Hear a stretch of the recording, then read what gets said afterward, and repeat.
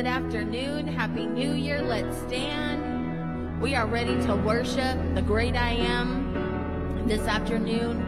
As we come into the first Sunday of the first year, we are here to worship. We are here to celebrate our living God, the King of Kings, our Lord of Lords, our Abba Father, our healer, our provider. Oh man, I could just go on and on and on. So let's go around and greet and love on one another.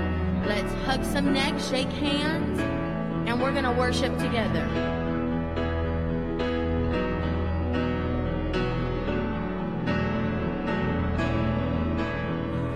Lord, you are good and your mercy endureth forever. Oh Lord, you are good and your mercy endureth forever. People from every nation and tongue, from generation to generation, we worship you.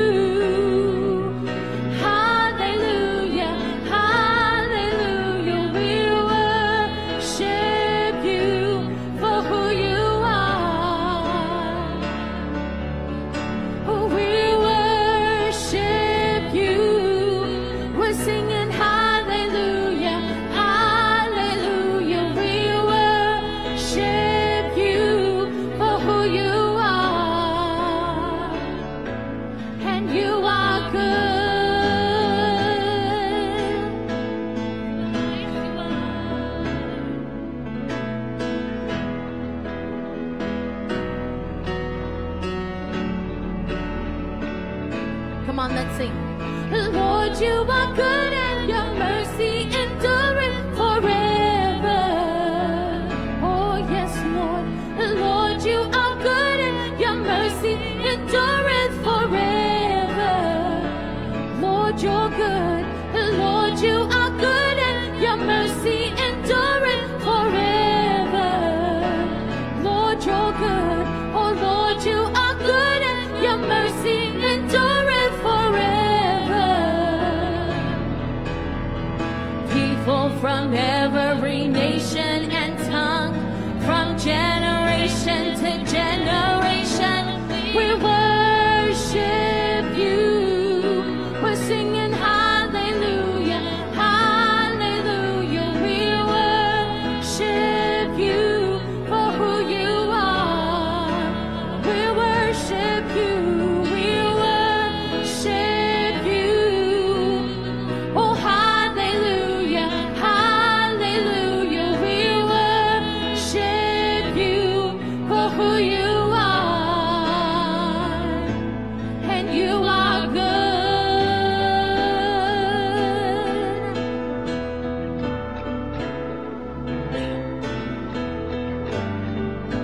You're so good, Lord.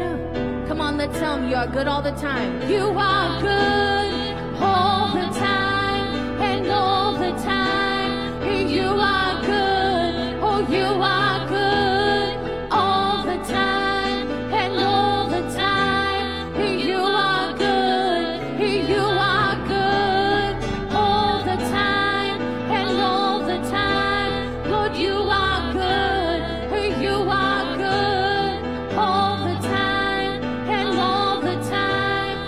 You are good. Let's sing it again. You are good all the time and all the time.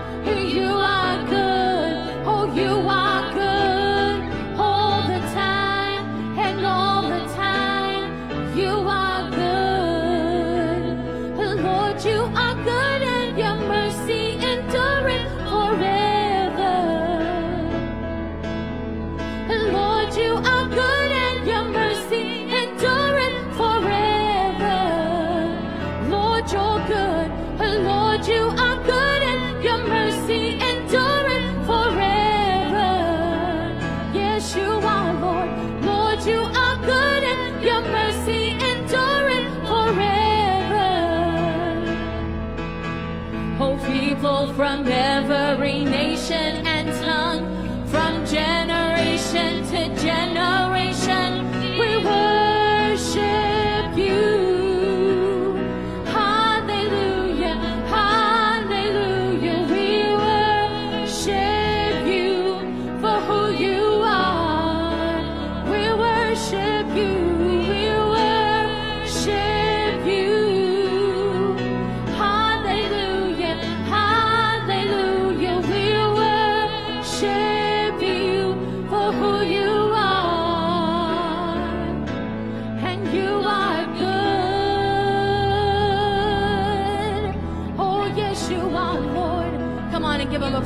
morning.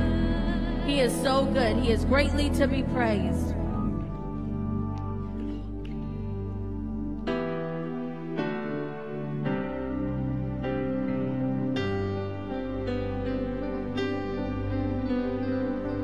Who am I that the highest King would welcome me?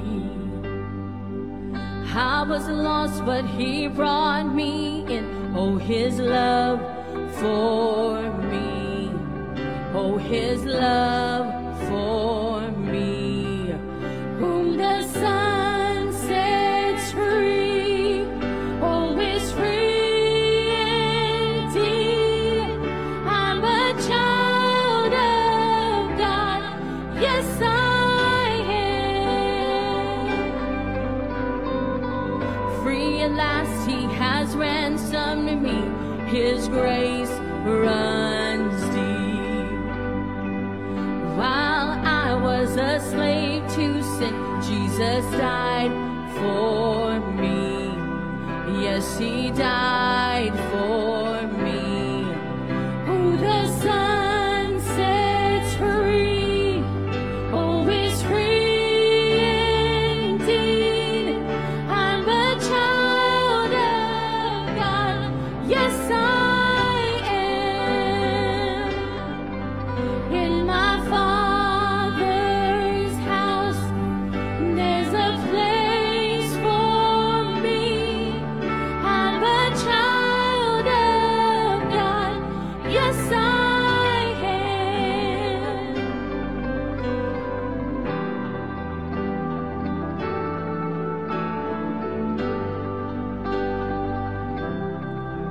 I am chosen, not forsaken.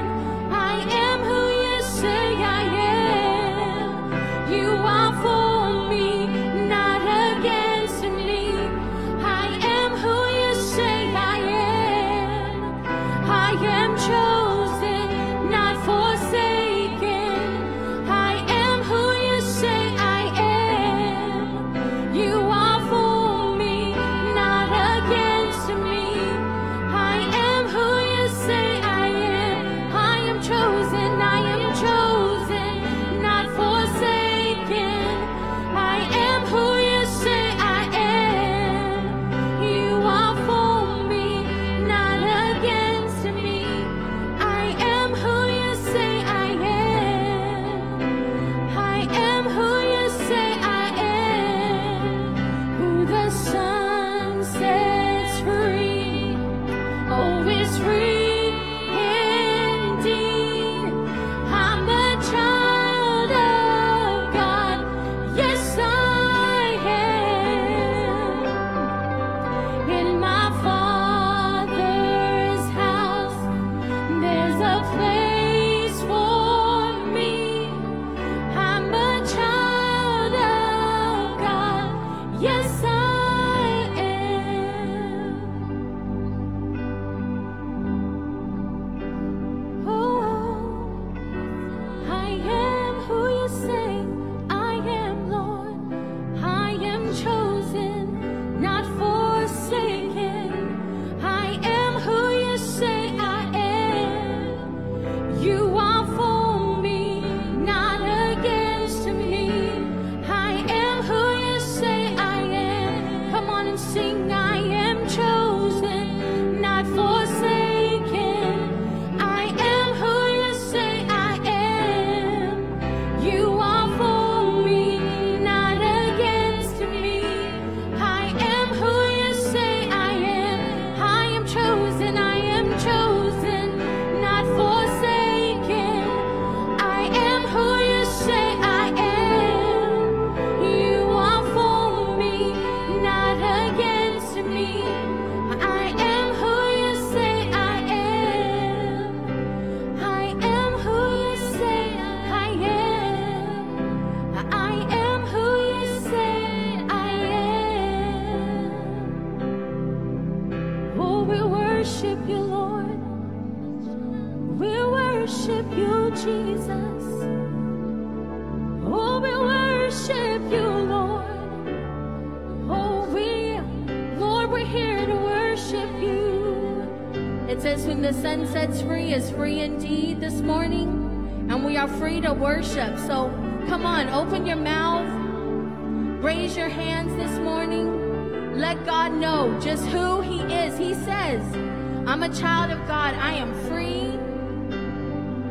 My Father is the King of Kings and the Lord of Lords. I'm free to worship today. There is nothing holding me back. There are no chains on me. There's no condemnation in me. I can stand here today and worship the great I am, who I call my Abba Father, because I know who he says about me, and nobody can take that away from me. If it says it in the Word, it's true. So come on, we're going to sing the bridge again. I am chosen.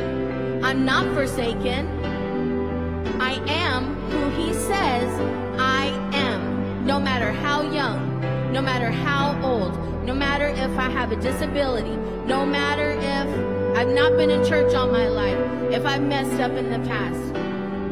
It says, I am who you say I am. I am chosen, not forsaken.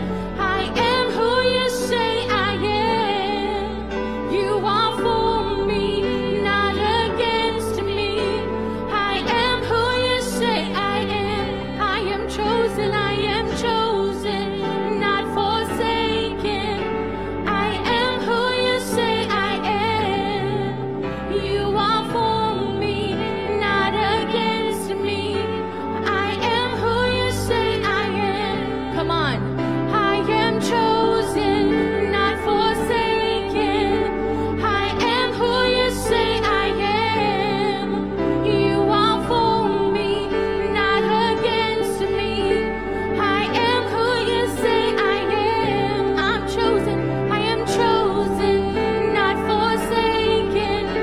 I am who you say I am. You are for me, not against me. I am who you say I am. Whom the Son sets free, oh, is free indeed. I'm a child of God, yes I am. In my Father's house, there's a place for me. I'm a child of God, yes I am. Oh yes we are, Lord. We know who we are in you, Lord.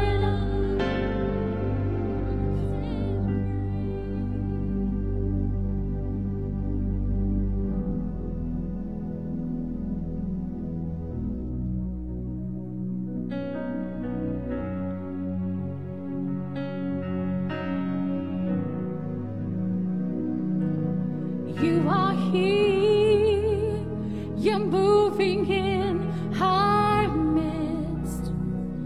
I worship you, I worship you.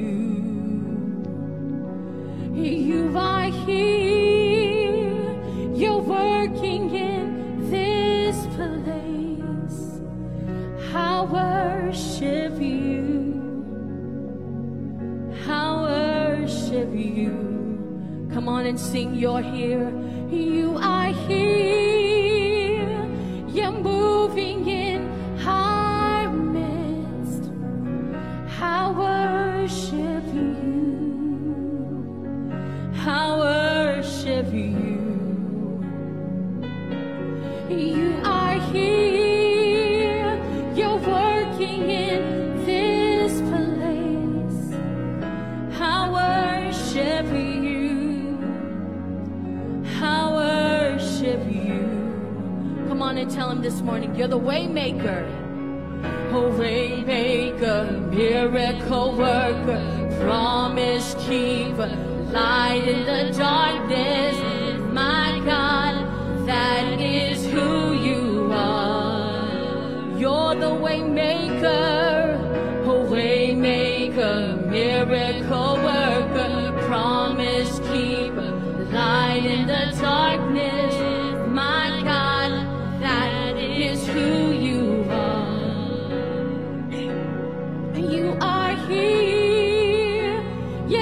touching every heart. I worship you. I worship you. You are here. You're healing every heart. I worship you. I worship you.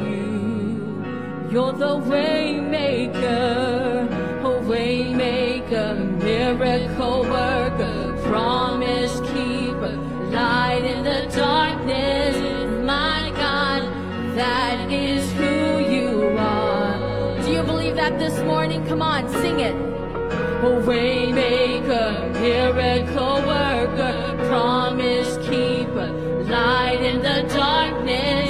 My God, that is who you are. You are here. You're mending every heart. I worship you. I worship you. You are here. You're turning lives around. I worship you.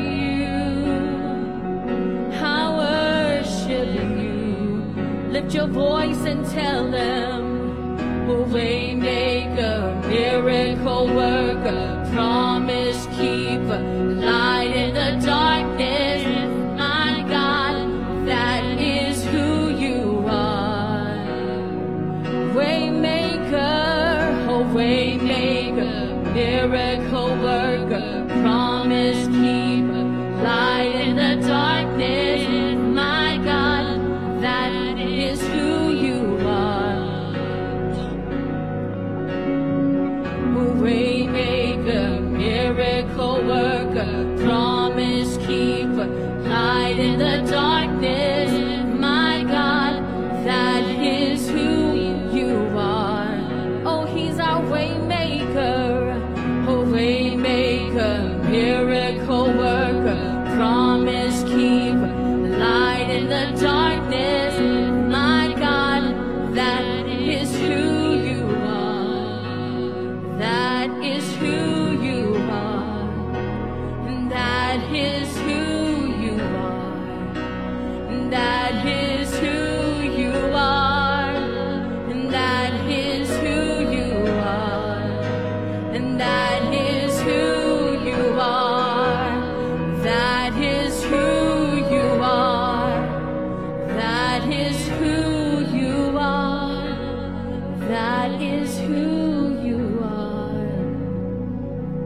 You are here. You're moving in our midst.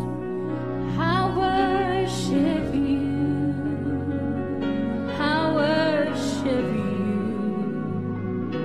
You are here. You're working in this place. I worship you. I worship you. Oh, we worship you, Lord. We worship you for who you are.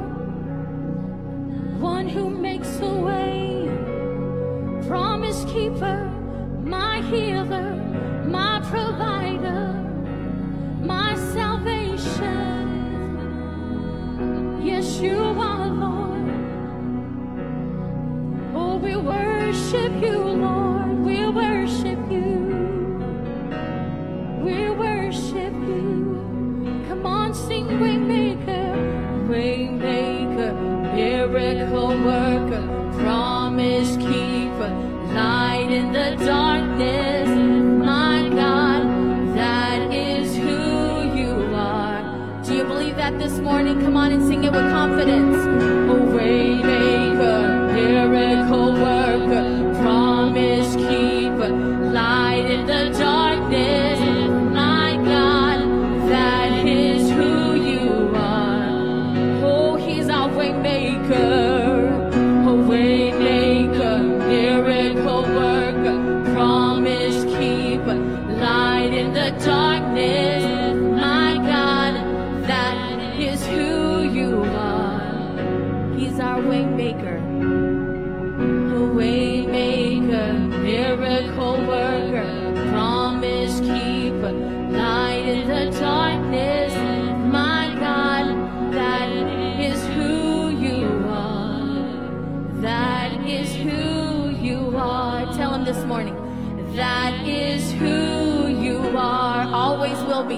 That is who you are.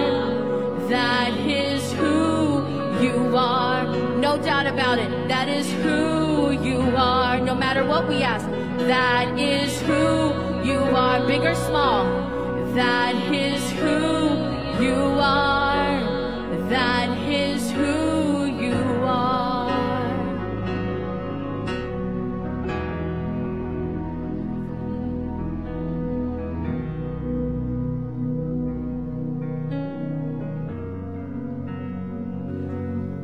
Thank you, Jesus. Lord, we just thank you that you are our way maker, our miracle worker, that you are the one that shines the light in the darkness. God, we thank you that you are the one that never leaves us, never forsakes us, that you are always with us. Thank you. Thank you, Holy Spirit. Thank you. Thank you that you're always with me, breathing life into me, giving me the strength to do what you've called me to do. We just worship you.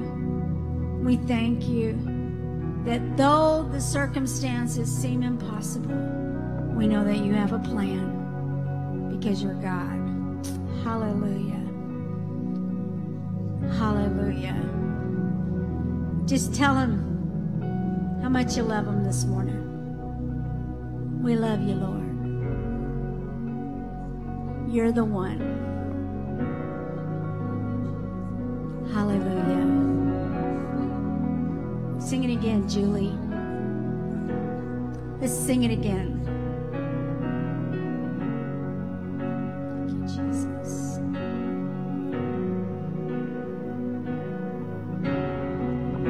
Waymaker, miracle worker, promise keeper, light in the darkness.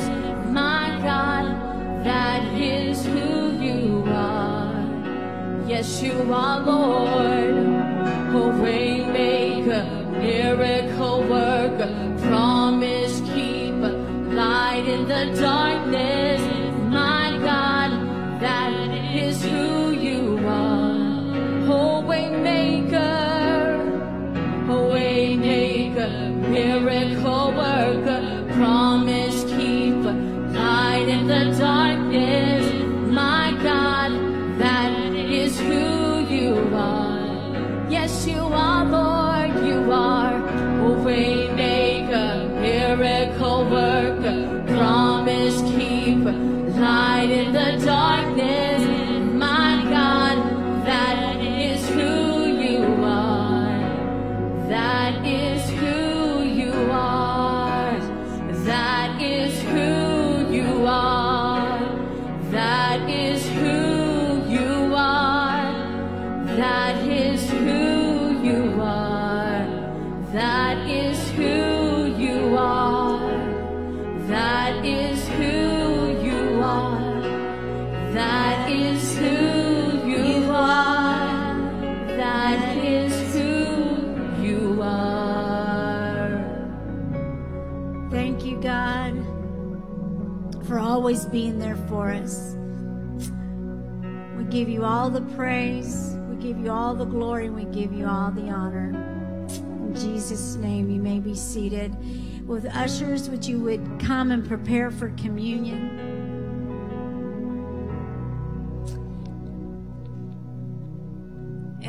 As we transition, communion is part of our worship. And I just want us to stay in a spirit of worship as we come to the Lord's table.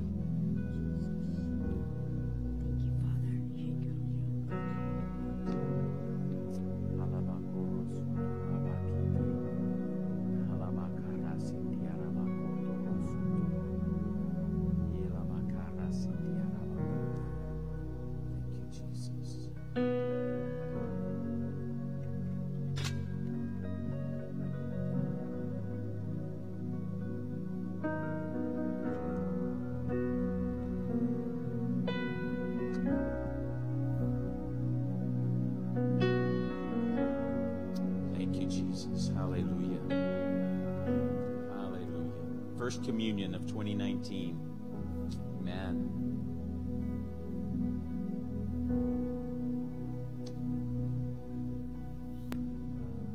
Pastor Brenda and I will be preaching on today is on being resilient or bouncing back, knowing that things happen in life. I know that things happened in 2018 that maybe it knocked the breath out of you, but you know what? You're still here. You were resilient enough to get past it, right? Especially with God's help. You know, when we got the Holy Spirit inside of us, we know that we can overcome anything because He has overcome the world. And so as we take communion, it says, as often as you do this in remembrance of me. And let's just remember how resilient we are with God in us. Amen? Amen. You know, nothing is impossible with God. And the circumstances may seem like there's just no way out or there's not an answer, but God always has the answer. And we just have to stay steady and walk through and know that there's a light at the end of the tunnel, that know that He has the answer. I'm not saying you won't hurt. I'm not saying you won't be in pain. I'm not saying that it's easy, but what I am saying is that if you trust God, you will get to the other side. That's right. Amen. You know, and faith is not knowing, but knowing, if that makes sense. It's not being able to see it, but it's know that God can see it before you, and you trust the God that's before you. And so we're not trusting in our own abilities, or we're not trusting in ourselves being able to get over anything. We're trusting in that God loves us, and that as we lean into Him, and as we get our strength from Him, and as we get our confidence from Him, we know that whatever is outside of us is not greater than that which is within us. That's right. And so by faith, that's how we overcome. By faith in Christ Jesus, by faith in the God that's in us is how we overcome. And the voice inside of you, which is the Holy Spirit, should be talking louder than the voices that are on the outside That's of you. right. Amen? God is so greater. you hear God's voice and you listen to that Thank you, voice. Jesus. That is the voice that is lighting your path. That is the voice that's directing you. That is the voice where you're going to get your answers. Amen. Hallelujah. Hallelujah. Thank you, Father. We thank you, Lord.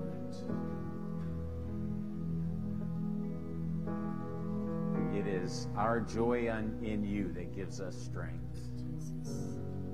Thank you, Father. Thank you, Lord. Hallelujah.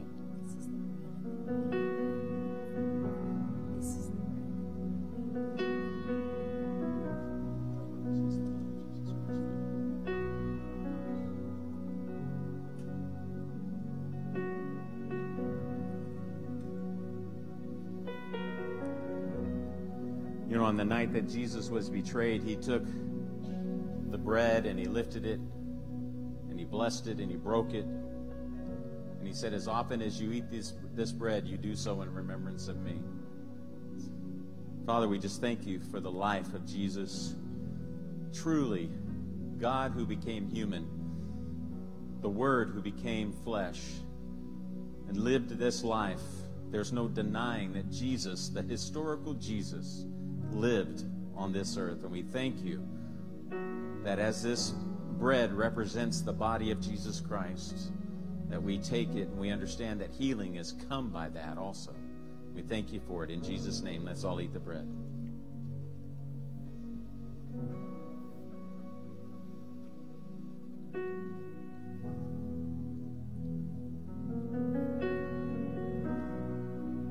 On the night of the Passover that Jesus was betrayed, He lifted up the cup and said, this is the new covenant, the covenant of my blood. Of course, the disciples didn't know what He was talking about until the very next day. They had no idea. That kind of language was strange to them. But we know today that the cup represents the blood of Jesus Christ. Thank you. The blood that He so willingly spilled so that He could defeat death, hell, and the grave. So that we could sit here today saying that we have new life in Christ Jesus. That the old things are passed away and the all things are new. And so today as we drink, I want you to think about your new life, the new you. The old things are gone. And as we start this new year, the old things are gone. All of the junk, all of the garbage that the enemy tries to put back on you no longer belong to you. In 2019, you are the new and improved you. Amen? Yes. So as we drink this cup, do it with confidence. knowing that the Holy Spirit lives on the inside of you. What was yesterday belongs to yesterday, and what's today belongs today. In Jesus' name, let's drink. Thank you, Father. Thank you, Lord. We praise you, God. Thank you, Lord Jesus. Hallelujah. Would you stand with us this morning? Come on. We're going to sing. We're going to lift our hands. We're going to thank God that He is our miracle worker. He's always been there. So if you can, stand with us. Thank you, Jesus. We're going to sing. You are here, you're touching every heart. I worship you. Yes, we do. I worship you. We're free to worship this morning. You are here, you're healing every heart. Thank you. I worship you. I worship you. Waymaker, waymaker, miracle worker, promise keeper, light in the darkness.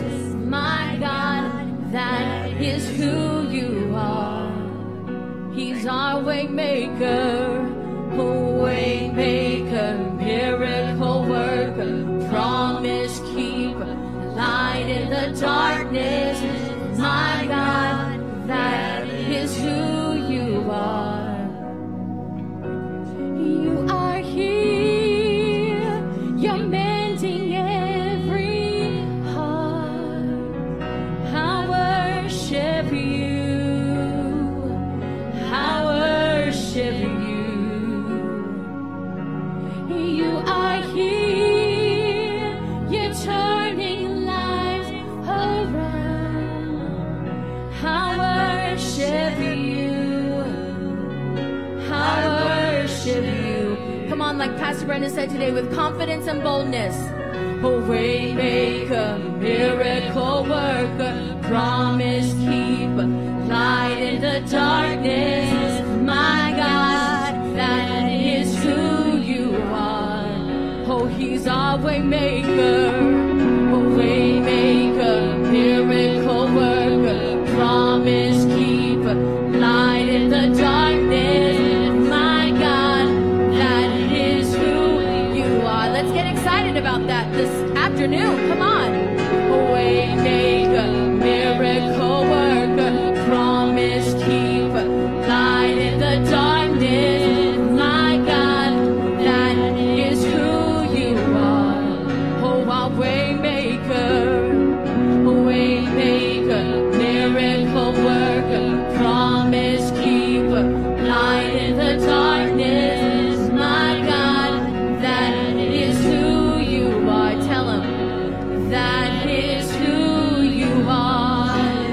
That is who you are. Everything we've said, that is who you are, and so much more. That is who you are. And that is who you are. Believe it. That is who you are. Yes, Lord. That is who you are. That is who you are. Thank you, Lord. Thank you, God.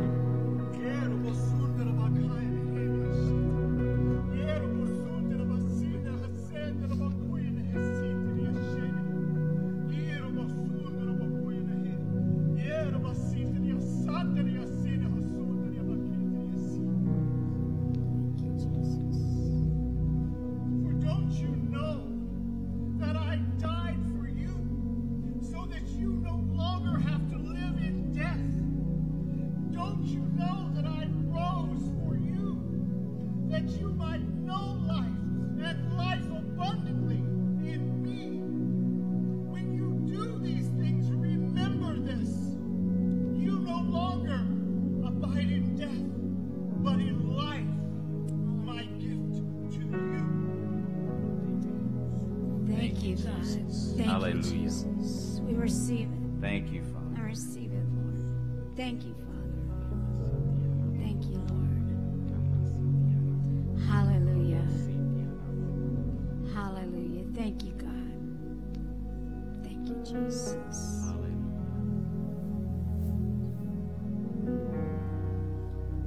Thank you, Jesus.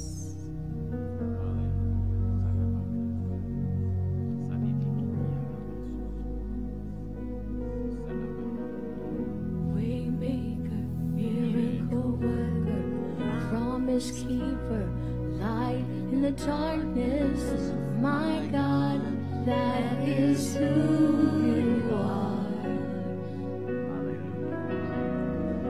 Waymaker, miracle worker, promise keeper, light in the darkness. My God, that is who you are. Waymaker, miracle worker, promise keeper, light in the darkness. My God, that is who you are. Waymaker, waymaker, miracle worker, promise keeper, light in the darkness. My God, that is who you are. Thank you, Jesus. Hallelujah. Thank you, Lord. Thank you, Jesus. Hallelujah. Hallelujah. Thank you, Father. Glory to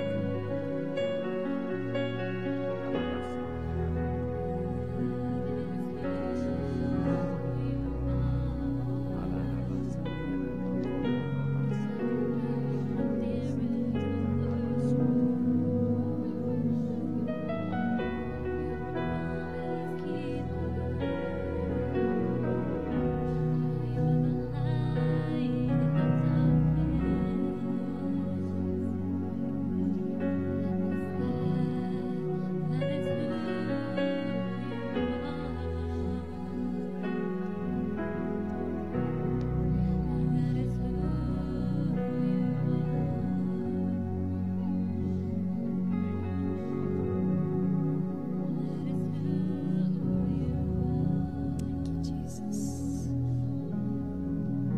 Thank you, Lord.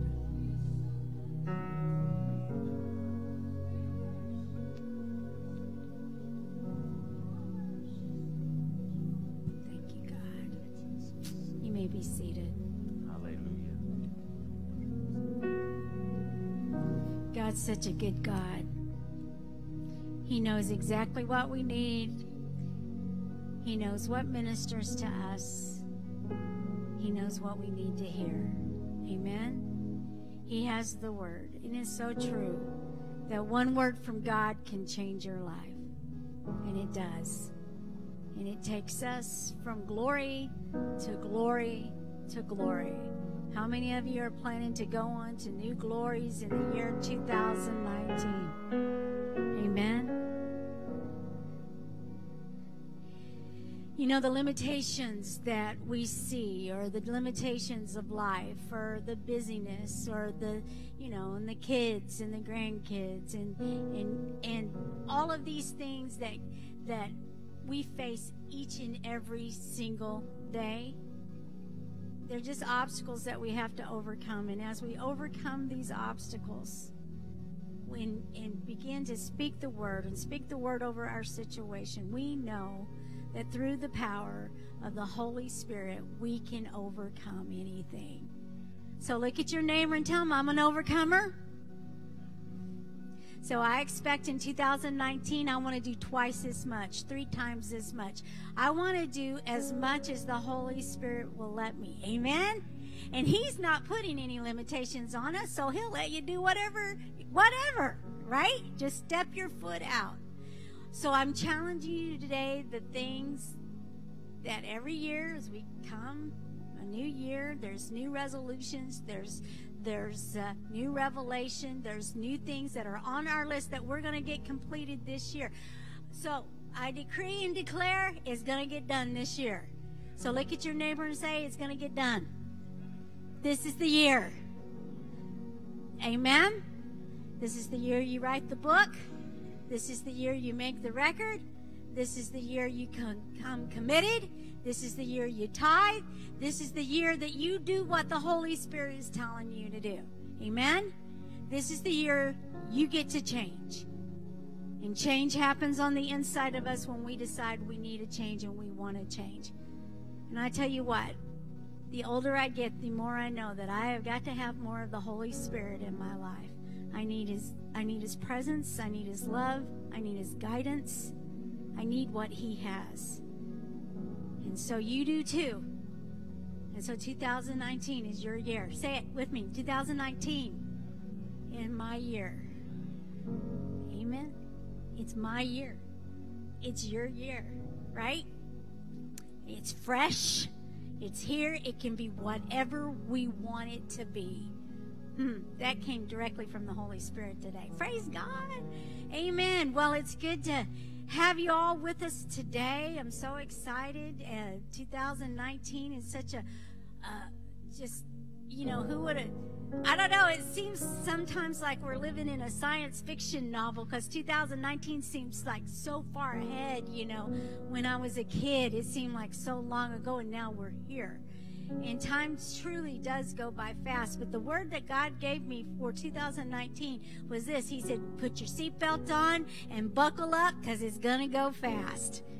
But it's good stuff. Amen? It's a good stuff. The things that you've had in your heart for a long time, you're going to see come to pass. The people you've been praying for a long time, you're going to see them come to salvation. We're going to see great moves of God this year in the name of Jesus. We've been praying a long time. How long have y'all been praying a long time for this country and for the people, for revival? We're going to see it. Amen? Praise the Lord.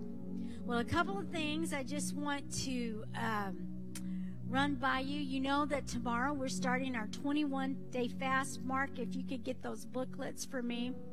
And what I've done is Pastor Ross and I have printed off a prayer and fasting guide. And so you go ahead, you have a devotional for probably one for each family until everybody gets passed out.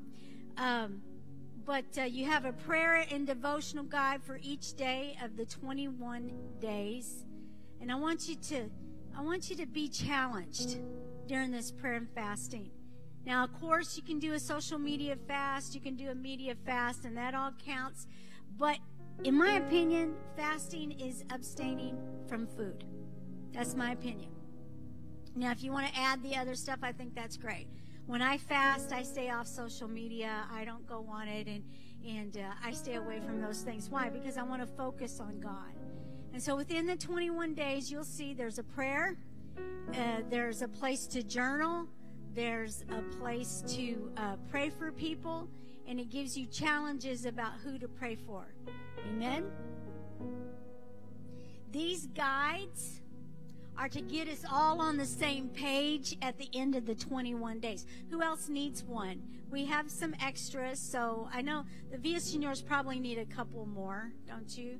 Because, yeah. Oh, okay.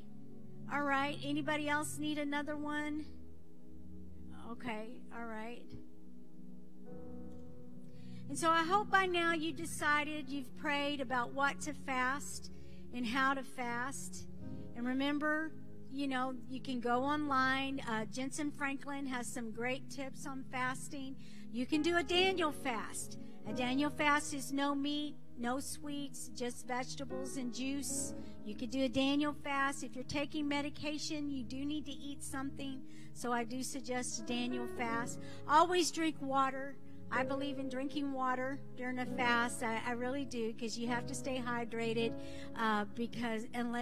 Especially if you're continuing to work, look after your children, and you know, going about your daily business. You need some energy to do that, and you definitely need water. So these are just some things. I also want to let you know some. Drink bottled water if you're fasting. Don't drink tap water.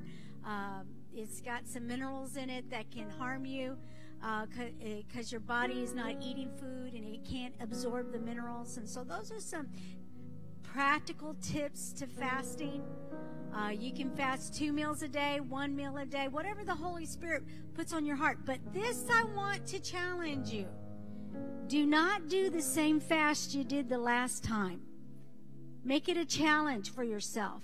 That's how we grow. Amen? Amen. And do with that. So anyway, there's some prayers there. And it tells us who to pray for each and every day. And we'll be checking in every Sunday and seeing how you're doing. Amen? 21 days. Hallelujah. We're going to be stronger, right? We're all going to be on the same page. We're going to be ready for 2019. And in 2019, we're putting God first. Amen. Praise God. All right. So be blessed. A couple of other things. Let's see. We will be having Wednesday night Bible study this Wednesday night. It's at 7 p.m. and you guys know the location. Let me know if you don't. The other thing, any birthdays?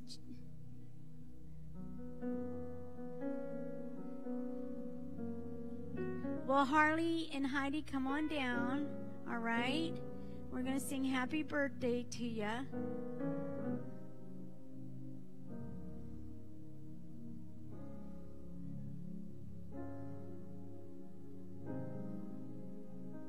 Come on, Harley. Come on, Heidi. You guys are too cute. And if you guys can see, Jared and Jen and Parker and Danny are with us today.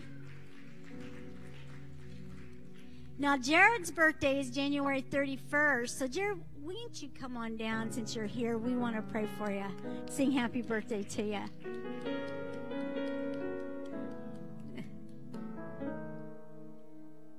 All right, Harley and Heidi. Nope, I'm not done. Come back. Come. I know. We're going to celebrate your birthday today. All right. So, Julie, you stand and lead us in happy birthday to Harley and Heidi. Heidi and Harley. Heidi, Harley. Rats. I thought I had it. All right. So, Heidi, Harley, and Jared. All right. Happy birthday to you. Happy birthday to you. Happy birthday, dear Heidi, Harley, and Jared. Happy birthday to you. Yay. All right, Heidi, come here. Come here, honey. Come stand right here. Reach your hands out to Heidi. And we're going to pray for her. All right? I'm going to pray for you, okay? So, Lord, we just plead the blood of Jesus over Heidi. And we thank you for her life, God. And we thank you, God, that you are leading her and guiding her. And, Lord, we pray and declare that she will follow you all the days of her life. In Jesus' name, amen. Amen. Okay, Harley, your turn. Reach your hands out. Let's pray for Harley. Father, we plead the blood of Jesus over Harley and Harley's life, God. We thank you that she's such a blessing to us all. And we decree and declare that she shall follow you all the days of her life. In Jesus' name we pray. Amen. Amen. All right. Now let's reach out to Jared, and we're going to pray for him. Oh, hi, Danny. He wanted to come up too. All right. So, Lord, we plead the blood of Jesus over Jared, and we thank you for his life, God, and what a blessing he is to all who meet him. God, I just pray that every need is met, Father, as they make their way back to Maryland tomorrow, God, that you would go with them. Lord, I pray for wisdom for Jared beyond his years, God, that you would bless him with that this year. God, I pray that as 2019 comes to a close, that he turns around and he looks at it and he says, surely the Lord was with me. We thank you for his life. In Jesus' name we pray. Amen. Amen. Amen. All right, you may be seated. All right, girls. Happy birthday. Carol, you ready? So, Carol's going to come down and give you opportunity to give. But as your pastor, I want to challenge you. If you're part of this church, you should tithe. Amen? You bring the seed, you bring the tithe to where you're getting fed. And if you're getting fed here, then you should bring a seed and a tithe. And here's what's the wonderful thing about giving to God is that you cannot outgive God. And when you give to Him, He multiplies it. And then, you know, have you heard the saying, there's more month than money at the end of the month? Well, God reverses that. There's more money than month. In other words, you're able to get over the humps. You're able to be free. And I want to tell you something. Not everybody will tell you this, but you can look it up in Scripture. Tithing is connected to everything that you're believing God for. It's connected to your healing. It's connected to your relationships. It's connected to your relationship, of course, to God. And it's simply trusting God with your money. Amen? So that's my bit. Carol, I helped you out there, so it started you off. Thank you so much. I'm glad for that. I believe that this year is going to be the best year ever. I'm so excited. But I only have one scripture because Pastor Brenda has said it all. And the scripture says, "Bless the Lord, O my soul, and forget not all His benefits, who heals all of our diseases, and who redeems our life from destruction, who crowns you with loving kindness and tender mercies, and who satisfies your mouth with good things, so that your youth is renewed like the eagles." How many want to be like the eagles? Strong and healthy and well. And I don't know about you, but I do. Every time Satan tries to bring something against me, I say, "Oh no, not today, buddy. Get behind me, get under my feet, go where you belong." And I resist him. And that's the way we're going to do it this year. Can you say amen? Hold up your tithe. I'm going to ask Pastor Ross if he'll ask God's blessings on our tithe and offerings today. And Father, I just thank you that we are here to give unto you. We're here not only to give of our finances, but also to give of our time, of our person, of everything that's ours. But Father, we give our tithe knowing that it's good ground that we give into. And we know that as we give, we receive a harvest. We thank you for it. In Jesus' name I pray. Amen. Amen. I want to say one thing, too. Our women are going to be strong this year, right? Can you say amen? Women, we're going to be strong this year, and we're going to make our lives count for Jesus. Amen. And men, I'm just going to lay down the challenge. You got to be strong too. Mark has got some things planned for you this year, right? So, all right. So be listening. It's coming up. Amen. Are y'all glad you came to church today? I leave tomorrow. My plane leaves at 3:35 out of LA. Yeah. Yep. All right. All right, Children's Church. What side are you taking? I'm going on this side. All right. We're going to preach together. So we haven't done that in a long time. Woo! All right. All right, Miss Julie. Go with Miss Julie.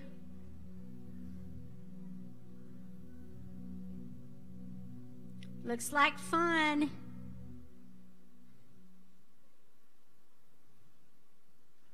Lots of kids. All right. It's good. Hey, it's good to have you up here. It's good to be up here. I know. I don't want you to go tomorrow. I don't want to either. I know. But we'll pray for you, and we know that God's leading you and doing Absolutely. great things. Great things are happening. Amen. Let's pray. Amen. Father, we just come to you. We just thank you for the word. We thank you, God, that you speak to us. We thank you, God, that you lead us and guide us and direct us. And Father, we just pray for the year 2019. Lord, I just pray for each person here that you will open doors that we thought could not be open. And God, that you, as we listen to your voice, God, that you show us the things that you want us to see. In Jesus' mighty name, everybody said amen. Amen. Amen. And so today, we're talking about turning your setback into a comeback. How many of you have had some setbacks? Absolutely. Just me? Okay. Everybody's had a setback, right? And you know what happens when you're set back? The enemy comes against you, and then he starts whispering to you that you're a failure and that it's never going to work, and that what God spoke to you is not going to happen. And he begins to speak to you. And so today, as we come and we preach this word, what I hope that you take away is knowing that you're going to make it. That whatever setback you have, if we begin to apply the word of God, it can change into a comeback. Amen. Amen. And so we all fail from time to time. I mean, that's a given. But it's how we react to those failures. Do we get discouraged, or do we pick ourselves up again? And you know, the Bible is full of people just like you and me who have suffered setbacks and failures. But they refused to quit, and God turned their situation around. The greatest comeback ever occurred when Jesus was raised up out of the grave into everlasting life. Hallelujah. He's our example. Now we can celebrate the power of God that can bring us back even from the brink of death, and that's a deeper kind of comeback that God offers to everyone. And so we've all experienced failures. We've all experienced setbacks. We've all experienced those heartaches in our life. And in life we will have setbacks and disappointments. But failure, according to Webster, is a lack of success or falling short. And sometimes in life, no matter how hard you try, we fall short. It's all in the way that we look at our circumstances. And so you can make a decision to come back or bounce back from failure, or you can stay in your darkness and feel sorry for yourself and have a pity party. And we know that when you have a pity party, only you are invited to the party. No one else is there. And so, you know, the depression will come in. And as the enemy hears what you're saying, he will take those words and he will throw the arrows at you. If you say, I'm so depressed today, he will hear that and he will throw that back at you and make sure you have plenty to be depressed about. Right. Amen? But God has said that even though, John 10:10, the thief comes but to only kill, steal, and destroy, I have come that you might have life and life more abundantly. So Jesus wants you to have an abundant life. So bounce back from your failures. Look at your neighbor and tell him to bounce back. Bounce back. Bounce back. You know, anyone who attempts anything, you're going to make mistakes. There's a learning curve. It's a learning process. That's what we do. You know, I'm amazed at the parents that expect their 4-year-olds to act like 12, you know, or they'll say, oh, they're so mature for a 4-year-old. Well, they might be mature for a 4-year-old, but they're still 4. Right. There's a lot of learning to do. And we can't expect children to that's 4 act like 12 if they have not been taught the things that a 12-year-old has been taught. There's years in between where children are learning. Well, the same with us. God knows there's a learning curve, and sometimes we're so hard on ourselves that we expect ourselves to be perfect the very first time we attempt something. Now, it's not just me or anybody in here else like that, right? So be good to yourself. Know that there's a learning curve. If you're following God with your own heart, then get up and try again. So look at your neighbor and tell him, try again. Michael Jordan, does anybody know who that is? Basketball player. He is reported to have said, I've missed more than 9,000 shots in my career. I've lost almost 300 games. 26 times I've been trusted to take the winning shot in a game and missed. I have failed over and over and over again in my life, and that's why I succeed. Amen. There's a lot of wisdom there. Political and military leaders know the importance of dealing with failures with a positive attitude. British Prime Minister Winston Churchill, he once said, success is never final. Failure is never fatal. It's courage that counts. And George Patton was also known to say that it's not how far you fall that matters. It's how high you bounce when you hit the bottom. And so as the people of God, we have to have the same attitude. Looking at life, knowing that God has a plan for our life, even when setbacks come to pull us off the path. Learning to face the setbacks and failures with confidence is all a part of our learning to walk by faith. Facing difficult situations without being overcome by depression and discouragement. And let me just tell you, a lot of times when something happens in our lives, people don't want to go through the pain. They want to find a shortcut. But I want to tell you, sometimes life just hurts. It's painful. And the only way that you can get through the pain is to deal with it and to trust God and know that tomorrow is going to be a better day. Amen? And depression is not your friend. Discouragement is your enemy.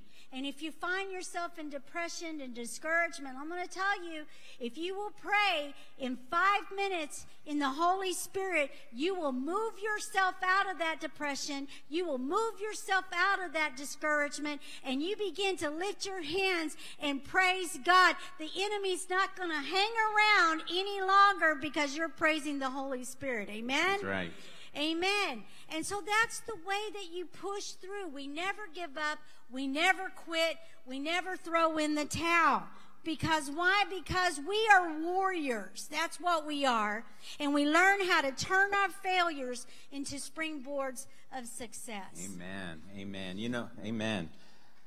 If you're only attempting things that you can accomplish that are guaranteed to you, you are not working hard at all.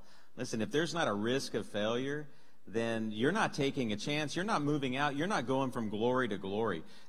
If I'm only accomplishing thing that I know I can accomplish, then it's in my strength and nothing in God's strength. Amen. So we're going to have to do that. I appreciate, I'm going to embarrass Jen a little bit here. She's got 2 kids that are a handful, yet she's in nursing school full time and about to finish coming up this probably next year. She could have easily said, that's too hard. How can I do this? I got a family to take care of. And Jared's was in a master's degree and he's working full time. They're both working really hard, but they're moving out further and accomplishing things. And you've done this in your life, but if you would just sit back and wait for the perfect time, you'll never get that nursing degree. You'll never get the master's degree. You'll never get that job that you're expecting to do. And if you're not willing to take the risk to fail, then you're not going to have very great successes. I'll just say it that way. So I appreciate the faithfulness of our kids that are here today. I'll brag on them all day long. Amen. Amen. Where am I at? No. Here I am. See, I'm not good with notes. You know what? Was Peter a failure? No. Did he fail? Yes. And we know that on the last Passover, that Jesus, there was some life-changing events that would happen for not only Peter, but for the disciples. And, Peter was a pretty confident guy. In fact, he told Jesus, when Jesus said that he was going to go to the cross, he said, "Oh, no, you're not." He said, "I'll protect you. I'll be with you always. I'll never let you go. And I'll never let anything hurt you." And Jesus said to him in John 13:37, he says, you hear Peter saying, "I'll lay down my life for your sake." And Jesus said, "Oh, okay, really? Will you lay down your life for my sake?" He said, "Surely I say to you, the rooster will not crow until you have denied me 3 times. And Peter was like, "What?" He goes, "No, this could never happen. I'm not that guy. I'm the guy that'll fight to the end. I'm with you always." He had no intention of turning back. He had no intention of turning his back on Jesus. He said, "I would fight to the death." This is Peter, right? But it was not long before that Peter had to eat his words and did precisely what Jesus had foretold, right? Y'all remember this in the scriptures. And Jesus and his disciples, they spent a lot of time in the Garden of Gethsemane. They walked and talked there. And this was also the place that Judas had betrayed him. And when the chief priests had come to take Jesus away, what did Peter do? He pulled a knife out, right? He was ready to go, and he was trying. He was going, I think, going for the throat, but missed and got the ear. And Jesus said, no, stop. Stop. This isn't how we're going to do this. And Peter was shocked that Jesus would allow himself to be taken, to be bound, to be arrested, to be led away, to stand and be interrogated and be before the high priest, humiliated and beaten. And Peter, after that was in the courtyard watching the whole thing, and sure enough, someone recognized him, and 3 times he denied him. And then when the rooster crowed, Jesus and his eyes locked together, and he knew that he had let Jesus down. He knew the realization of what he had done overwhelmed him. He knew he had failed. Peter had gone away. He had started with this overflowing confidence, but felt like a failure when he left. He left in bitterness and was overcome with grief. Every time we fall down and make a mistake, we have a decision to make. That's right. We're forced to choose how we're going to react, whether the setbacks are small or large, insignificant or life-changing. We have a choice. Which path do we take? In those bitter hours and days following his denial of Christ, Peter had to do some hard thinking. It became a critical juncture in his life. He came face to face with his own human weakness. He was horrified to discover how vulnerable and fearful he could be. He thought he could do anything. He thought he could take on anyone. And the strong dose of reality shook him to his very foundation. But Peter made the right choice. And as we read today, generations have been inspired to read how Peter rebounded from an unspeakable setback to be a powerful tool in God's church. And in the words of Apostle Paul, he sorrowed in a godly manner, for godly sorrow produces repentance, leading to salvation, not to be regretted, but the sorrow of the world produces death. And Peter was sorrowful. He was hurt at his own actions. But yet God, Jesus, redeemed him, and he became the rock, the cornerstone of the church that we know today. Amen. Praise God. And when we fail, as Peter failed, when we have that repentance, what that means is when we turn around and we decide that we're going to go as hard as we went one way, we're going to go the other way with a powerful zeal and a strong desire to overcome whatever failure we did because of our humanity. In verse 11 it said, if enabled God to use him as a leader in the church. This is the guy that denied Christ 3 times, became this leader in this church that we are serving over 2,000 years later. This is the guy that would lose his temper. That's right. This is the guy that couldn't hold it together. That's right. This is the guy that said inappropriate stuff. But here he is his words are in the Word of God. Amen. And there are problems in life, and we got to realize that just because you're a believer doesn't mean everything's going to be great. In fact, what's going to happen is not only are you going to have the same troubles everyone else is having, but you're going to have more because the enemy comes against for the righteousness. Because of your righteousness he comes. Because of who you are in Christ. And prior to Jesus' death, he gave not only his disciples, but he gave us some powerful and encouraging instructions. In John 16:31, he said that they would all desert him. He also said, you will be scattered, to each his own, and you will leave me alone. And yet I am not alone, because the Father is with me. The Father is with us. We are never alone. These things I have spoken to you, that in me you may have peace. In the world, you will have tribulation. You will have tribulation. And the Bible shows that there's going to be trials in our life. That even while you're obeying God, and striving toward that. There's going to be problems in your life. There's going to be things that happen. And sometimes these are our own fault. Get it. I get it. You know, we don't perfectly hear what God has to say. We think we can go off like Peter. You know, no way, Jesus, I'm going to let this happen. And we're in our own pride and in our own abilities, we try to get these things. Sometimes it's caused by our pride, like I just mentioned, or maybe our weakness, or just we don't have the knowledge of it. Sometimes it's just out of our control. Things that are happening because of other people. Maybe our boss or whatever. We can't control other people's lives, and God will not control them, right? So things happen in our lives. We will have problems. But this same Peter that denied Christ also wrote in 1 Peter chapter 4, verses 12 and 13, "Beloved, do not think it strange concerning fiery trial, which is to try you, as though some strange thing happened to you, but rejoice to the extent that you partake or partner," that's what that means, "of Christ's sufferings, that when his glory is revealed, you may also be glad with exceeding joy." And yet, how many times do we get flustered because bad things happen? How many times do we say, you know, this is not supposed to happen to me?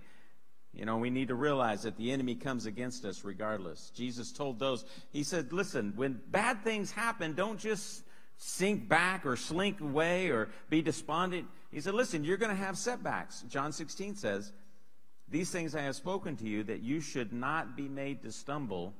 Be of good courage. I have overcome the world." You know, when we walk in that, when we understand that, when we admit that, you know, sometimes we either fall or things happen to us, we just deal with it.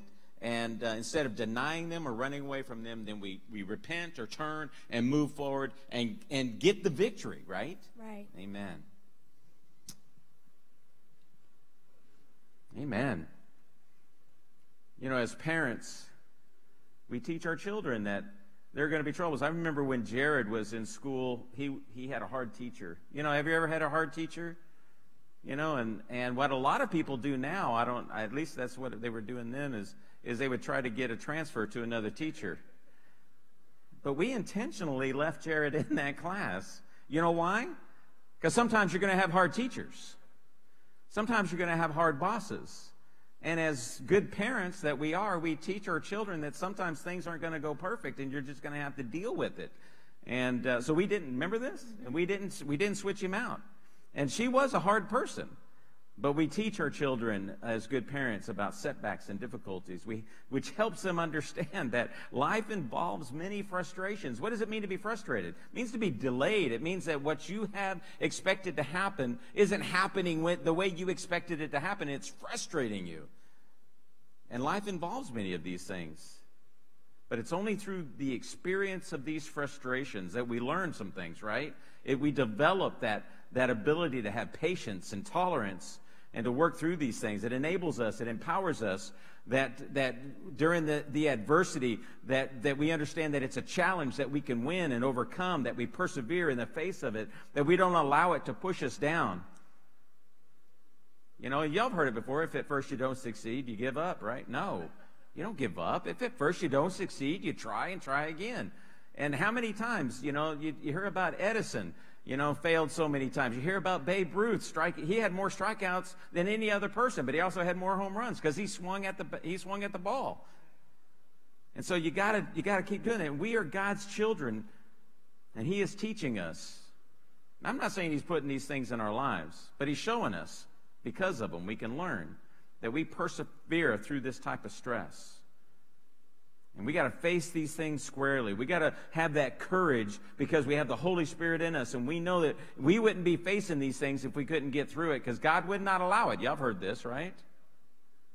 And the way He doesn't allow it is He's given you the most powerful thing in all of creation, and that is His Holy Spirit in you. And with the Holy Spirit in you, you are greater than anything outside of you.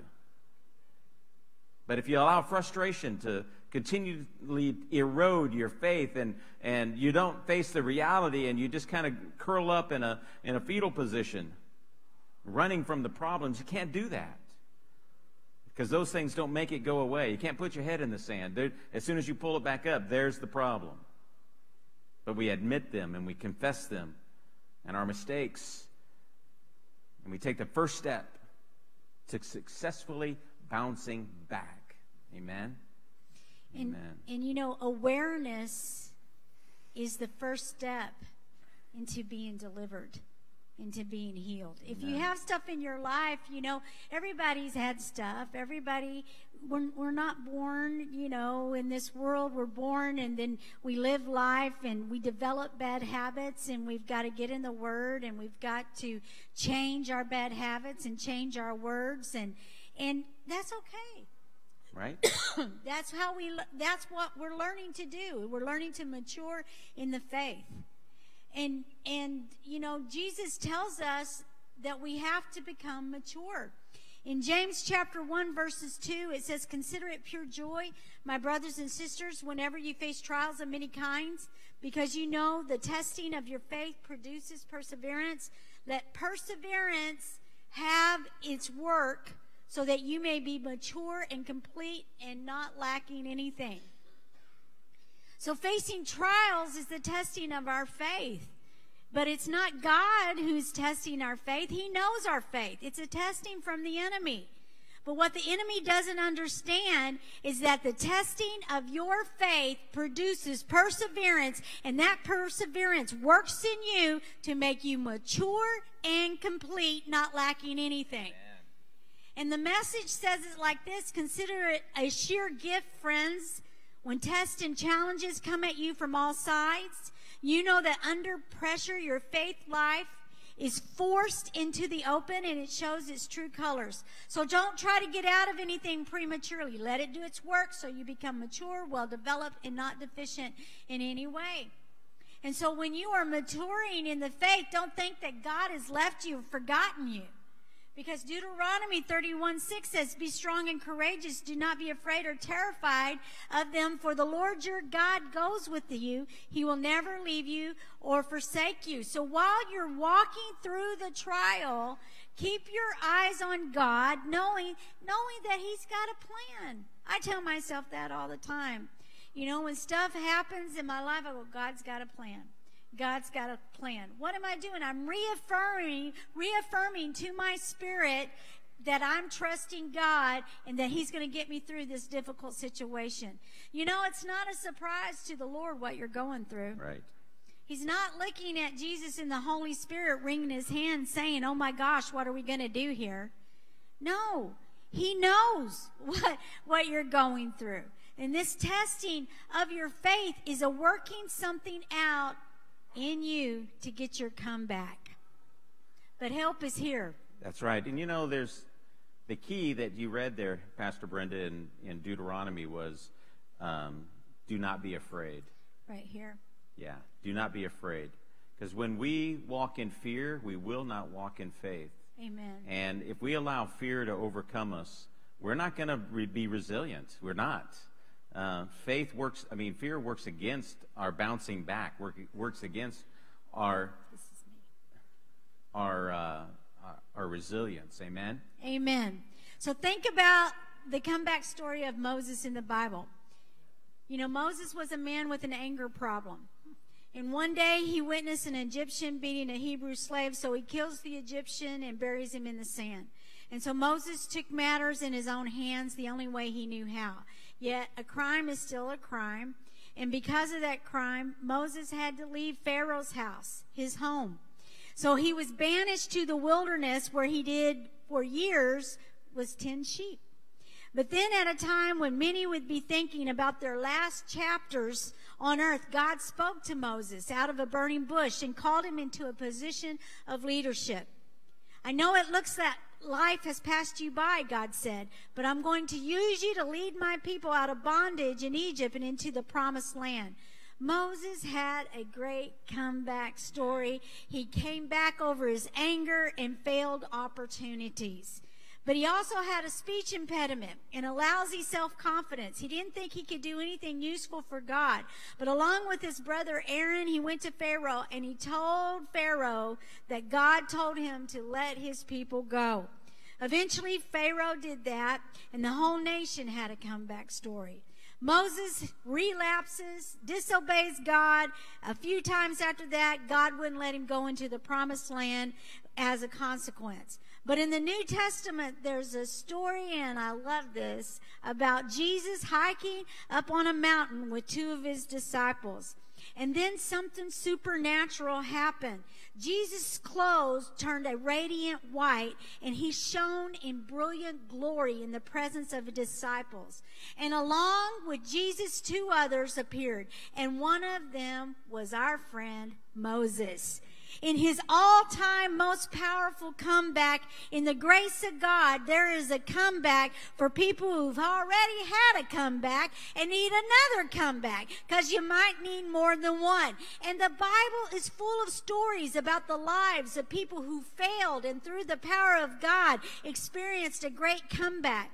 In fact, the entire story of humanity is a story of people who have stumbled and fallen, and yet somehow in this ocean of God's grace and mercy, he provides a comeback for anyone who puts their faith and hope in Jesus. So in the end, we find that no matter what we might be walking through, say this with me, no matter what I'm walking through, we can still have confidence that Jesus is the God of the comeback. Amen. And that our story is not over as long as Jesus is in it.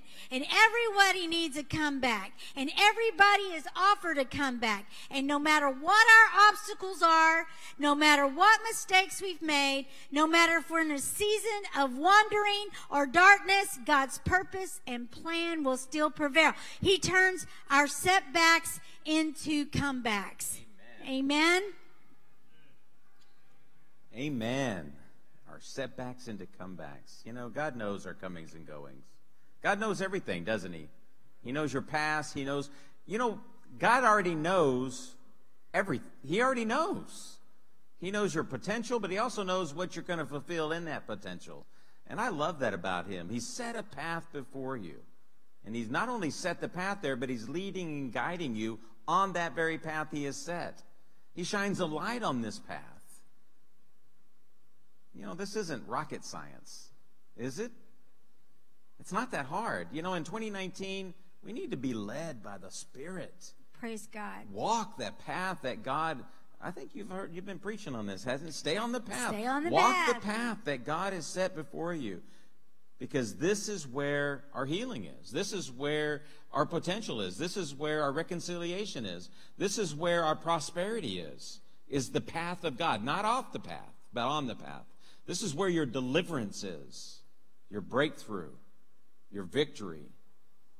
You know, his plan for you includes everything we need for life and godliness. You know, God has a plan for you.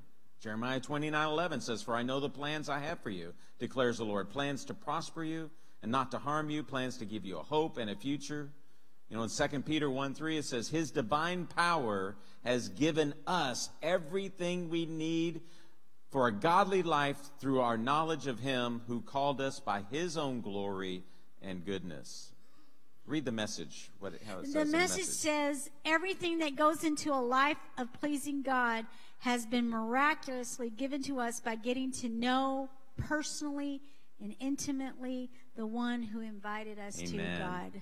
I love it because she has that Texas accent, and the message is Texan, I believe. That's my version. So, you know what?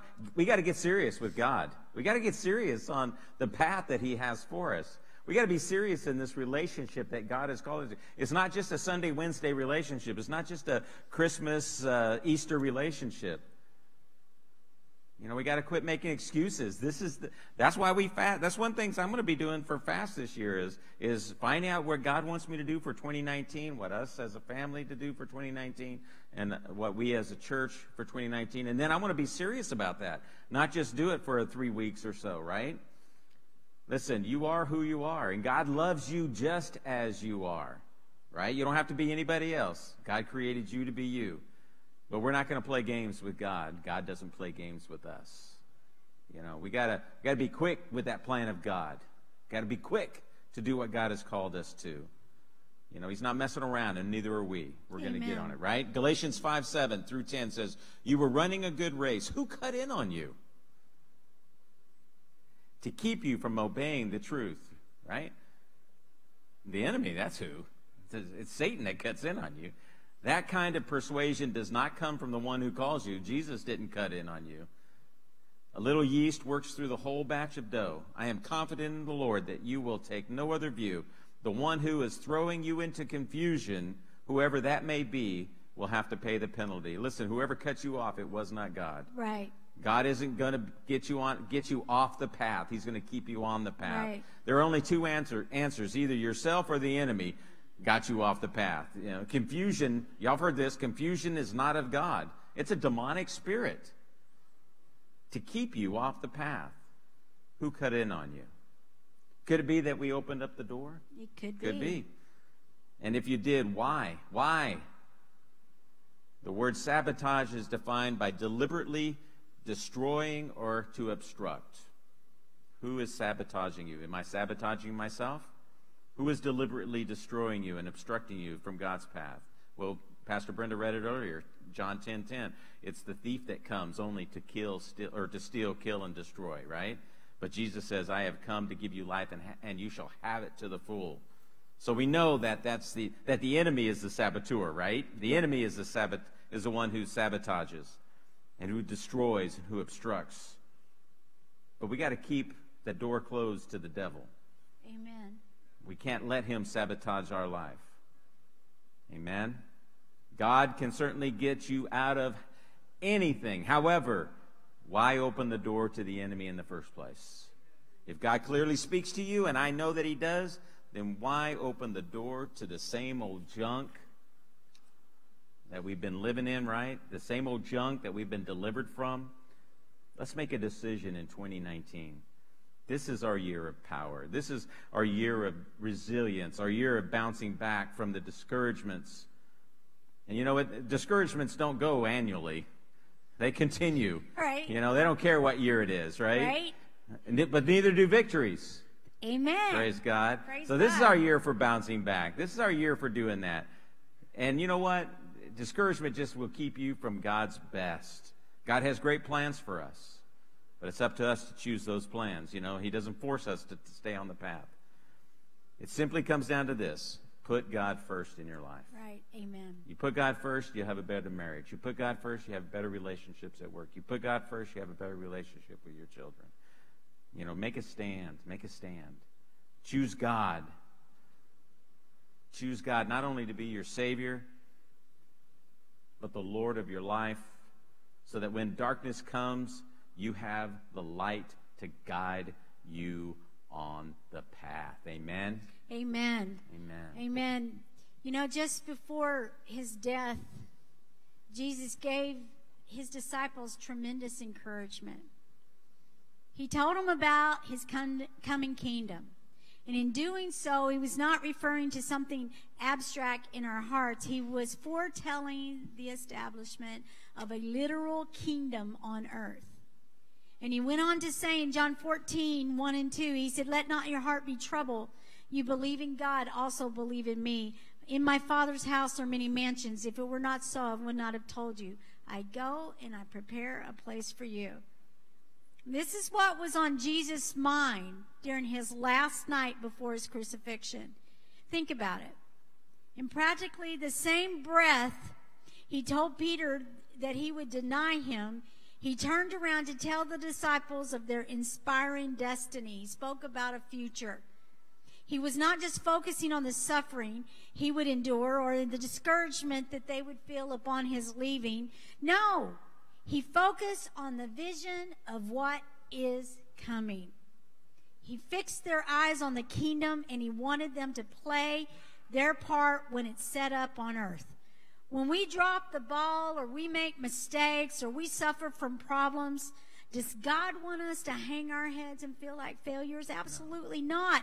Does he want us to shrink away in self-pity? No. He wants us to focus on the future. Amen.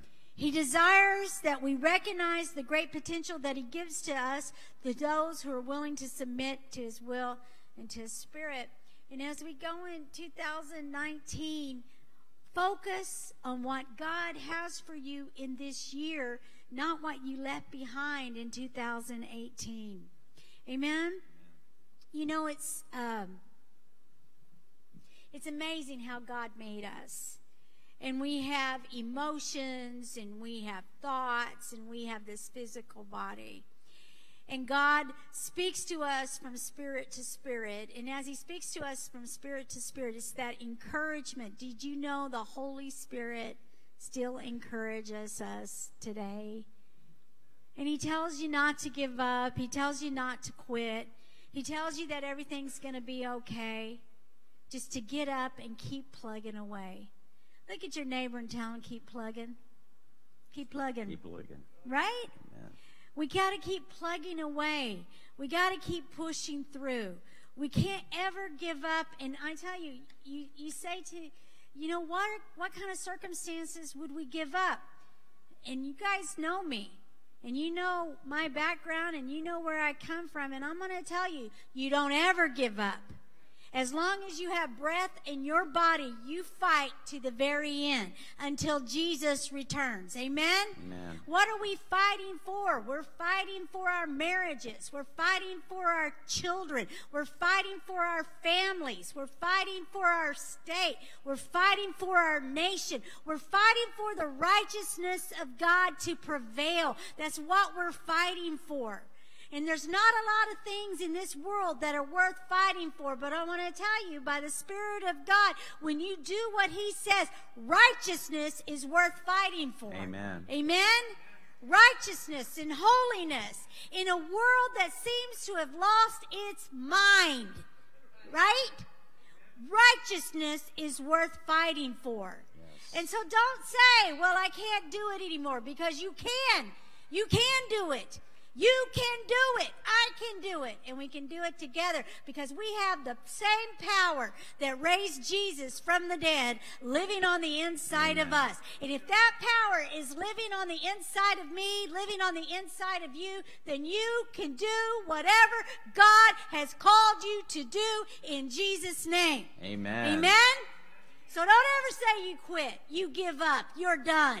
Get that out of your vocabulary and just say, hey, devil, the fight has just begun. Right. Not my family, not today. That's not right. my church, not today. Amen? Amen. Because we're fighters and we're warriors in the kingdom of God. And it's a good fight. And it's a good fight because we win. Amen. Right? Amen. Amen. You know, Go ahead. I was just going to say, the Holy Spirit, while you were talking, said something to me, and it was for us. He said, you know, I have a plan to get you debt-free. Praise God. You just got to ask me. I receive it. He said, I got a plan to get you healed. Praise God. Just got to ask me what it is. I got a plan to reconcile you with your family members, or you with your workers, or you with whoever, because I have a ministry of reconciliation. Praise just got to the Lord. ask me what it is. Thank you, Jesus. And he says, once I tell you what it is, you just got to do it, and it will come to pass in your life. Amen?